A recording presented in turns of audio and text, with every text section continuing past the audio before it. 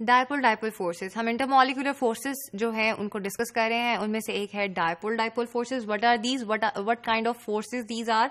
The attractive forces between the positive end of one polar molecule and the negative end of another polar molecule are called dipole dipole forces. Let's discuss it by taking an example. HCl, hydrogen chloride, hydrochloric acid भी इसको बोलते हैं. ठीक है, HCl के एक molecule में there is a chlorine atom and there is an hydrogen atom. अब both are bonded to each other. H जो क्लोरीन है, but there is a difference, slight difference in the electronegativity of these atoms. अब यहाँ पर hydrogen है and chlorine है. Hydrogen की electronegativity है 2.2 and chlorine has an electronegativity of 3. What does electronegativity means? Electronegativity is actually the tendency of an atom to attract the shared pair of electron. When there is a covalent bond, there is a mutual sharing of electrons. ठीक है, mutual sharing हो गई, there is a shared pair of electrons, but differing on the electronegativity values. अब यहाँ पर जो है attraction हो रही है, attraction in a way कि क्लोरीन जो है being more electronegative will attract the shared pair of electron toward its side. ठीक है, लेकिन ये electronegativity difference जो है it's enough कि ये डायपोल डायपोल फोर्सेस ओरिजिनेट कर सके, लेकिन दिस इज नॉट दैट, इतना ग्रेट नहीं है इतना इलेक्ट्रोनेगेटिव डिफरेंस के क्लोरीन जो है वो हाइड्रोजन से बिल्कुल अलहदा कर दे electron. It gains the electron and form the ions. Rather it's just the partial positive and partial negative charge which is being created due to this slight difference in the electronegativity. Hydrogen electropositive हो गया, Cl electronegative. Here we had an, यहाँ पर 1 cross and 1 dot sign shared pair of electron है. ठीक है, अब chlorine चूंकि ज्यादा इलेक्ट्रोनेगेटिव था, इसकी इलेक्ट्रोनेगेटिविटी है 3, हाइड्रोजन की 2.2. ठीक है, तो क्लोरीन ने जो शेयर्ड पेयर ऑफ इलेक्ट्रॉन है उसको अपनी तरफ ज्यादा खींच लिया, अब मोर इलेक्ट्रोनेगेटिव हो गया तो उसने नेगेटिव चार्ज एक्वायर कर लिया, पार्शियल नेगेटिव चार्ज. हाइड्रोजन के से इलेक्ट्रॉन नेगेटिविटी, उसकी जो इलेक्ट्रॉन डेंसिटी है वो लेजर हो गई है. ठीक है, तो उस पर पार्शियल पॉजिटिव चार्ज आ गया है, partial positive and partial negative. Now this partial negative charge of one polar molecule is now attracting the positive end of another molecule. ठीक है, एक another molecule को attract कर रहा है, and these dotted lines are showing the intermolecular forces which we now say dipole dipole forces. dipole dipole force है और ये intermolecule, दो molecules के दरमियान की force है ये. ठीक है, there are intramolecular forces and there are intermolecular forces. Intramolecular forces, this bonds which are existing within a molecule. Atoms जो है वो bond बनाकर एक molecule बनाते हैं, और ये जो बॉन्ड्स हैं ये इंट्रामोलिकुलर फोर्स हैं. जबकि इंटरमोलिकुलर फोर्सेस जो हैं, दो ऑलरेडी बॉन्डेड जो है मॉलिक्यूल्स हैं, दो डिफरेंट मॉलिक्यूल्स हैं, उनके दरमियान की फोर्सेस हैं. सो dipole dipole forces in HCl, we have discuss this. Now we have a chloroform, example of chloroform. ठीक है, क्लोरोफॉर्म का मॉलिक्यूल, इसमें भी डायपोल डायपोल फोर्सेस एग्जिस्ट करती हैं.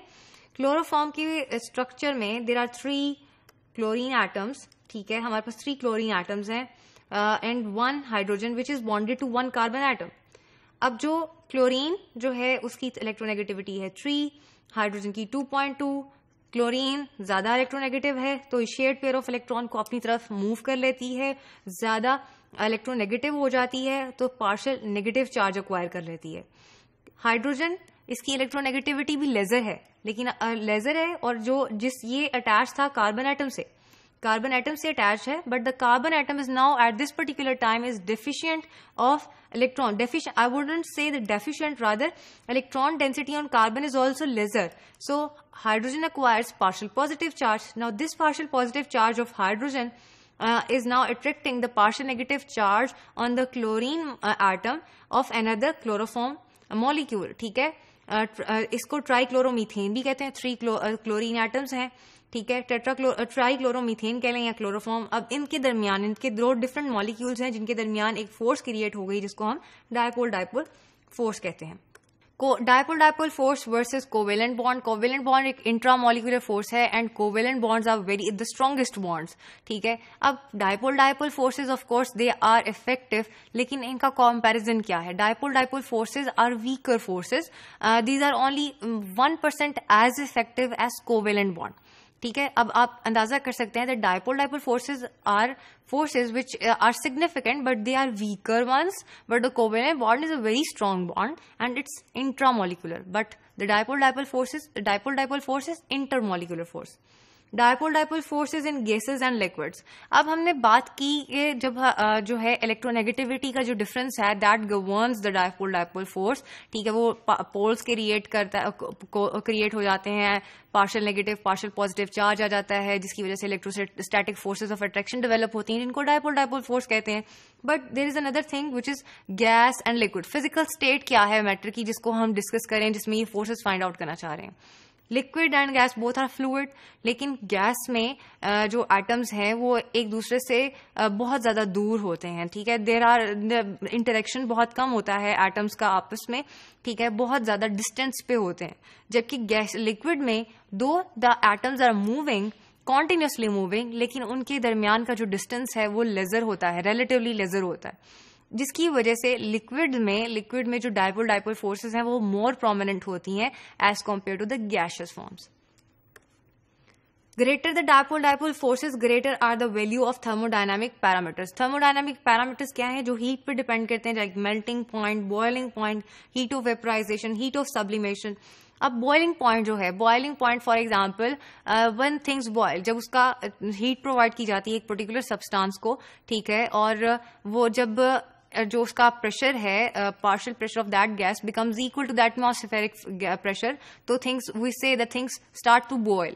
अब उसमें बॉइलिंग के प्रोसेस में there are in a bulk there are many molecules, there are many atoms, और जब भी हम बात करते हैं, जब एस्केप करना होता है, वेपराइज करती है कोई लिक्विड फॉर्म से, फॉर एग्जांपल कोई वाटर में हम कहते हैं कि वेपराइजेशन हर वक्त चल रही, इवेपोरेशन होती रहती है, वाटर मॉलिक्यूल्स जो हैं वो लिक्विड फॉर्म से गैसियस फॉर्म में ट्रेवल करते रहते हैं, तो they need to escape the surface of the liquid and turn into the gas. They have to overcome the intermolecular forces which are present in the liquid and they form the gaseous form, ठीक है, vapours बन जाते हैं. अगर किसी एक liquid में या किसी एक सब्सटेंस में जो इंटरमोलिकुलर फोर्सेस हैं वो स्ट्रॉन्गर होंगी, स्ट्रॉन्गर डाइपोल डाइपोल फोर्सेस जो हैं वो उसमें एग्जिस्ट कर रही हैं, तो to overcome a molecule these dipole dipole force वो डिफिकल्ट होगा, ठीक है, वो उसके लिए डिफिकल्ट होगा कि वो बॉन्ड जो है वो इंटरमोलिक्यूल्स को ओवरकम, इंटरमोलिकुलर फोर्सेस को ओवरकम करते हुए सरफेस से एस्केप कर जाए. तो जैसे जैसे डाइपोल डाइपोल फोर्सेस किसी एक सब्सटेंस में ज्यादा ऑपरेटिव होंगी तो उसकी थर्मोडायनामिक प्रॉपर्टीज जो हैं उनको इफेक्ट करेंगी, उनकी वैल्यूज बढ़ा देंगी, other than the other things जिसमें डाइपोल डाइपोल फोर्सेस उतनी सिग्निफिकेंट नहीं है. So this was the effect of intermolecular forces on different parameters we study in chemistry.